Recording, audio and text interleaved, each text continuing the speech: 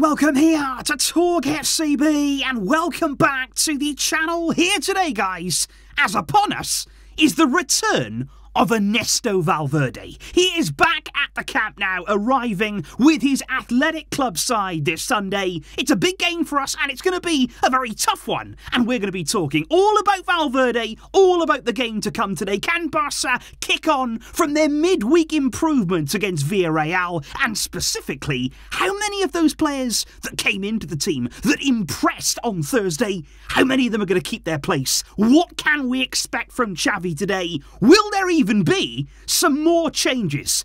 It is all coming up for you. It is exciting stuff. So come on, and let's do it. Because indeed, on Sunday night, match day 11, the final game of the weekend, Barça will be in action at the Camp Nou once again. And I have to say, in midweek against Villarreal, on a Thursday night, really good crowd inside the stadium. Good atmosphere once again, getting behind the team. That is what we need right now, and especially here. This is the second of our 3 successive home games. We've got to take advantage of that home comfort and make it count. Because as you can see here, heading into the weekend in La Liga, Barça are currently still behind Real Madrid there by 3 points. And as you can see, Athletic Club down there in 6th place. And I am expecting here a more difficult game than we had against Villarreal. This is a good team who've really scored goals this season, and it is all to play for this weekend. Real Madrid will play against Sevilla on Saturday night there, and they will be without the Ballon d'Or winner, Karim Benzema. So no Benzema there for Real Madrid. That's going to be a testing game for them, perhaps. And on Sunday, it's 4th against 5th as Atletico take on Real Betis there at the Benito Villamarín. So plenty to play for, and certainly at the top,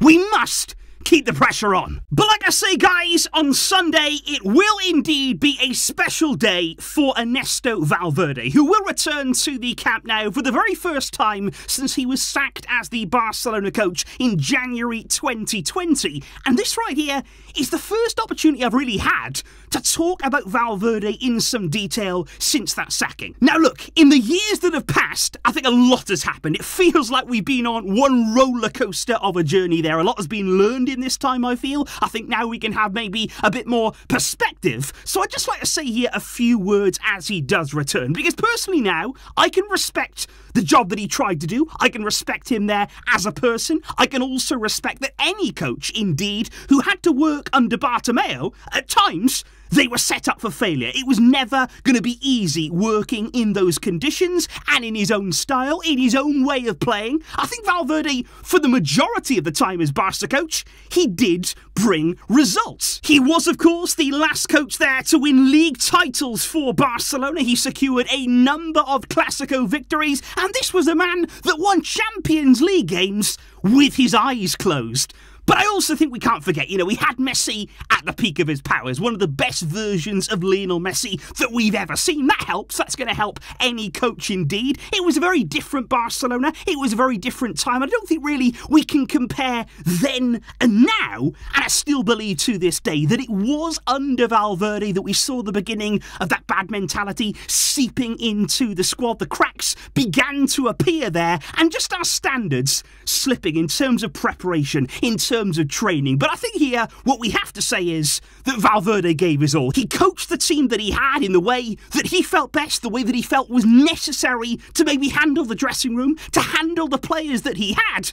And for that and everything that he contributed to this club, I do wish him the best for the future, but just not in this game. Because indeed, for Barcelona and indeed for Xavi, Valverde will know only too well that the stakes are always high. You are always under pressure as the Barcelona coach, and although we saw some improved signs against Villarreal, that was certainly a step in the right direction after the changes in the lineup that we saw from Xavi. But I think the key now, guys, is we don't just want to see that for one game. It's no good there just, doing things and changing things and showing what you can do for one game and then just reverting back to type. What we have to do here is take notice of what worked for us, the players that came in, the players who impressed, and now back it up. And not just for the league, not just this weekend here on Sunday, but days, of course, now before facing Bayern in the Champions League. We have to keep it going, and we have to build momentum here and really show what we can do. Because when you are looking at our opponent, Athletic here, Valverde this season, since returning to the club, has certainly brought about some very positive results and indeed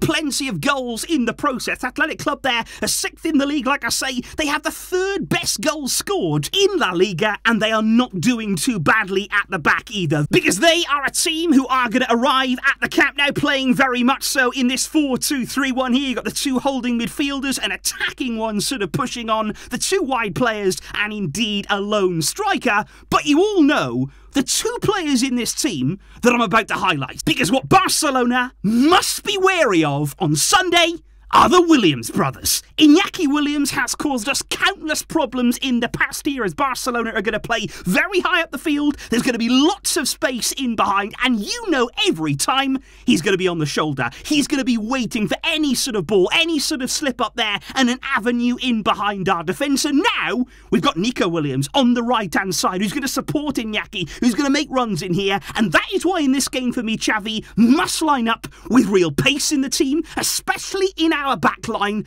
You've got to have players who can deal with threats like these. So indeed, when you are thinking and looking at the potential team that Xavi could line up with this weekend, one thing he did say before this match in his press conference earlier on today, he said, we are going to make changes again. He said there's some fatigue in the squad, there's a few knocks as well. He said, I would like to have more continuity. I think Xavi openly admitting there that he'd like to play a more regular team, you know, to see consistency in the lineups. But ultimately, it's the fixture schedule right now. It's playing every 3 days that is demanding change. And he did openly admit that we can expect further changes in this one. So in goal, it is going to be, as we know, Marc-Andre ter Stegen. That I do feel that one change may come at right back. I think in this game, we should see Bayer in from the very beginning. He came on against Villarreal for Roberto, and I would start him at right back there. I think we need Jules Koundé. Now, it might be asking a lot of him. We know that he had the injury that he's just come back from. We don't want to push him too hard, but we need that pace. We saw the way that he defended against Villarreal. We need that in this game. Alongside him, I think for Marcos Alonso,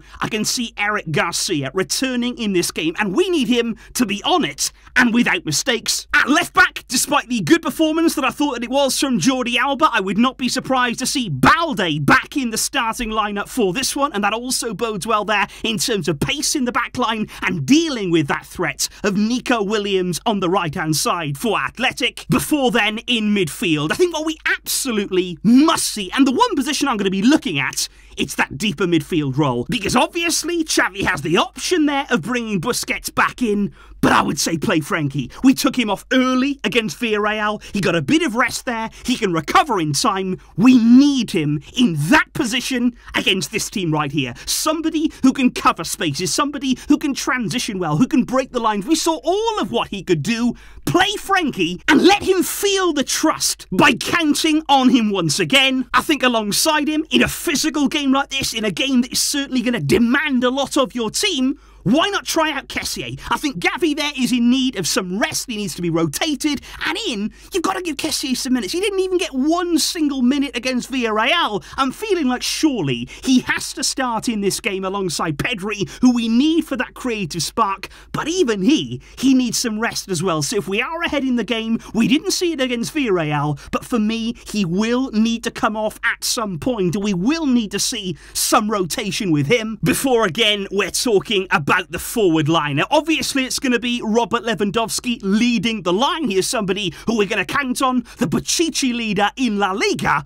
But then who's either side of him? That is going to be the big question here, because against Villarreal, Ansu Fati was fantastic. Ferran Torres played his part as well. You could definitely make an argument there for leaving it unchanged, to play Ansu, Lewandowski, and indeed Ferran again. And honestly, I'd think about doing that. If they're ready to play, I would genuinely think about doing it again, because it worked, and it worked well. But I just think in this game that Xavi is going to bring at least one of the two back in from Rafinha and Dembele. I would not be surprised to see Dembele on the right-hand side. And are we going to see Ansu start again? That's going to be the question as to whether he can, because if he can't, would Xavi line up with Rafinha on the left? That is something for me that we should definitely avoid. And if we can, let's keep Ansu there. Because as we are looking at your predictions ahead of this one, guys, if we just go back to what we thought before the Villarreal game, for what the feeling was before that match, and as you can see, there was a lot of scepticism, there was a lot of feeling that maybe things weren't going to go so well for us, that maybe it was going to be a very tight game for Barca,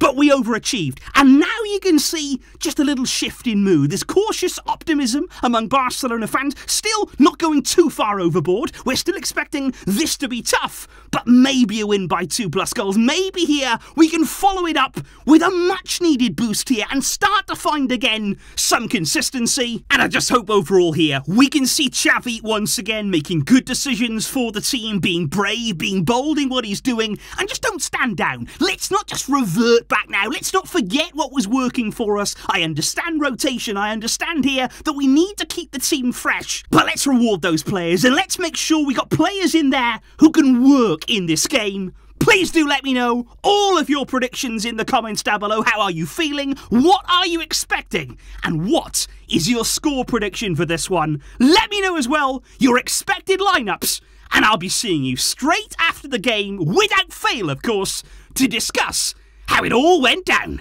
Enjoy your weekend, guys, and I hope you enjoy the game. Thank you, as always, for your tremendous support. I will see you soon. But until next time, as always, Visca el Barça.